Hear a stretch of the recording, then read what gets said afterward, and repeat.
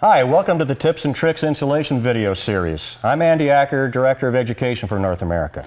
And I'm Bryant Bouchard, Regional Manager for the Northeast. You know, one of the most frequently asked questions we get in regards to DITRA-HEAT, Brian, is how to calculate how much cable you need. Yeah, that's really important. You should be as exact as you can be because you can't cut the cable. You know, that's so important. Let's say it again. You can't cut the cable. It won't work the way it's designed to. You know, It's always better to err on the side of too little cable, to buy a spool that's too small than one that's too big. Right. And the other thing is, take into account, you know, you're not going under cabinets or plumbing.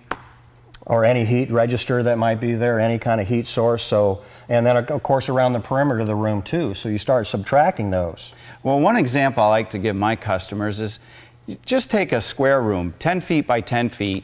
That's 100 square feet of membrane and 100 square feet of tile. Now let's just bring it in 6 inches all the way around the perimeter.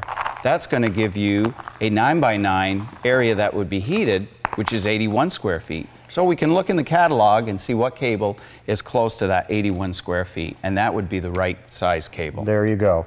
And if you run out of cable and you haven't done any of that 6 inches around the perimeter, the heat does radiate away from the cable a bit, so you're only going to have maybe 3 or 4 inches next to the wall that isn't heated, and nobody really steps over there. They're not going to feel that.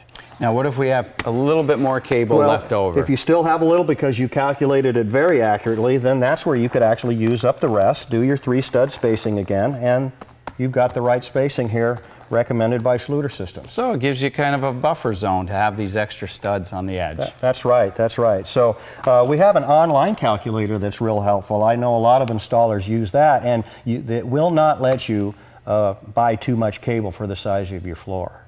Well, thank you for joining us. We hope these tips help you calculate your next DITRA-HEAT job. And don't forget to check out our YouTube channel for more videos like this on DITRA-HEAT.